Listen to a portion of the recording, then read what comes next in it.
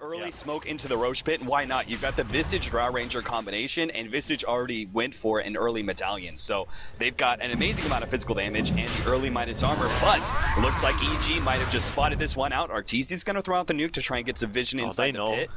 Yeah, sure enough, they're going to go in. Arteezy goes into the pit, finds out. Universe is going to grab him real quickly. Ultimate goes off, but here comes Eternal Envy from the side. Throws out a silence, but they can't take this fight. Not with the silencer ultimate going down. Highlight Eye will also get picked off. And Bone 7 being chased down. PPD missing the overgrowth there on Bone 7.